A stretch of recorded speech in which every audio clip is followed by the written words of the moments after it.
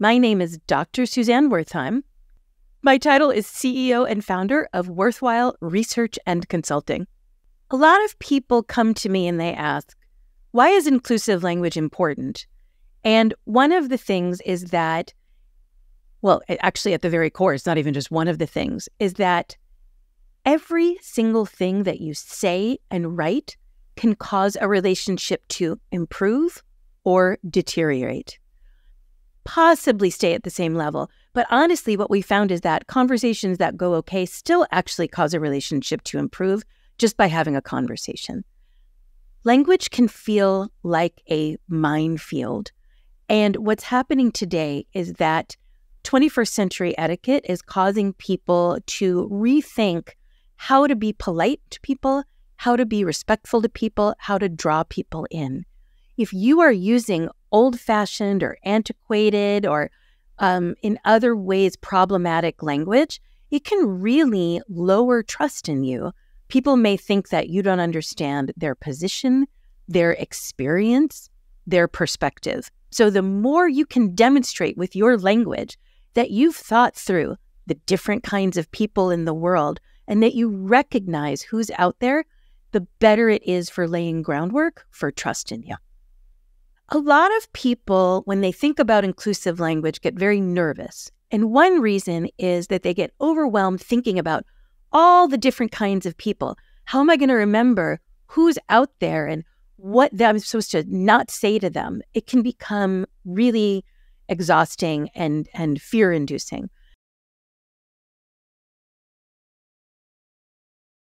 So, my 6 principles of inclusive language are: reflect reality, show respect, draw people in, incorporate other perspectives, prevent erasure, and recognize pain points. All of these are common sense, and I think people, when they see them, they're like, yeah, sure. And I think it's funny because it's actually decades of research in multiple languages and so much complicated data. But sometimes when you're reaching something true, it's because you've boiled something down to its essentials. And these are universal principles, as far as I can see, gathering data from multiple languages in multiple countries. And so the ways that you might show respect to somebody in a way that lands as respectful to them is going to change from person to person and culture to culture. So that's when you start to have conversations about that. A way somebody's going to feel included without, I imagine, an issue that you face is people feeling condescended to. So how can you make people feel drawn in but not condescended to? Let me give you an example of reflecting reality that I think is pretty relevant to the work that you all are doing. And that is avoid linguistic distortions, right? So there are 2 linguistic distortions in particular that are important when we are holding people accountable. Because I imagine, and we'll dive into this more, that a big part of your work is accountability. So the 2 linguistic distortions that I see again and again in all kinds of workplaces and in families and other kinds of personal relationships are what I call inflating language and softening language. So inflating language is when somebody is behaving reasonably, and usually because of who they are, the language used to describe them and their behavior pushes the description into unacceptable, problematic, difficult. So, for example, somebody dissenting or somebody pointing out a problem or somebody saying, hey, this was somebody pointing out bias. If they're from a marginalized group, very often their dissent will not be accepted. If they're speaking authoritatively or if they're calling out bias, they'll be described as the problem. So we hear this, for example, I'll just use gender as an example. So women are supposed to behave and talk in subordinate ways.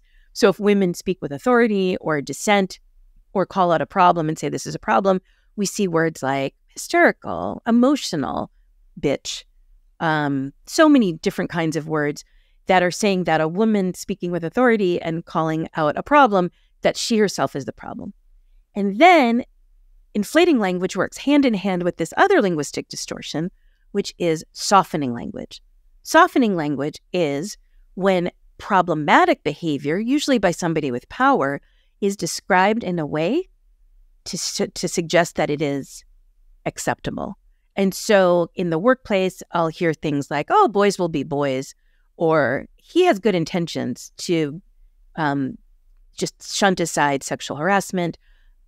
He's just curious. She just has high standards. There's so many things that people will say just is a good clue that softening language is something that's happening, right? So these two things work hand in hand. So 3 important takeaways that I'm hoping people will leave with are, first of all, it's important to have the language to elicit good constructive feedback. 2, really coming to terms with the fact that you're going to make mistakes and getting a game plan for mistakes. Mistakes are going to happen. There is a 0% chance you're not going to make mistakes. And then 3, I'm hoping you leave with one first step for a commitment to immediately taking something that you currently do that's not as good a habit as you would like and putting in some work so that when you go on autopilot, this one thing that you'd like to switch is switched. So leaving already committed to one change and implementing it right away. Many people come to me and they are paralyzed with fear. They feel that the landscape has shifted so much that they don't have a solid ground. They feel that language is a minefield and they're going to step on something and explode something and they're going to get canceled or they're going to explode a relationship or they're going to be embarrassed. Some people are more concerned with the harm they might do to somebody else. Some people are more concerned that it's going to show them to bad advantage and there are going to be negative consequences for them. But paralysis is never the answer because I'm here to tell you that unless you've put in work, your language habits are filled with bias that is being transmitted to other people. And until you put in the work to shift little by little problematic things that you're saying and shift them to the inclusive alternative, you are going to be guaranteed to create problems. So if you're paralyzed with fear and you're not saying something, guess what? The silence sounds bad to somebody waiting to hear you talk up. So incorporating other perspectives is not easy. It takes time. So it's this process of identifying who do you need to learn about or what history do you need to learn about, and then making an education plan that might involve hiring somebody. It can often involve something as simple as diversifying your social media, diversifying your content intake. So if you usually watch movies about a certain kind of person, switching. If you usually read books about a certain kind of person, switching. If you usually read blogs about one kind of person, switching, etc.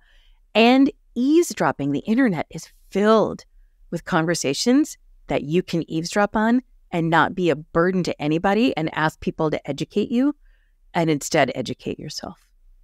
I think when it comes to inclusive language, sometimes people come in worried that they're going to be judged, that they're going to be lectured at, they're going to be talked down to. And I just want to tell you that I'm here to share with you my own learning journey.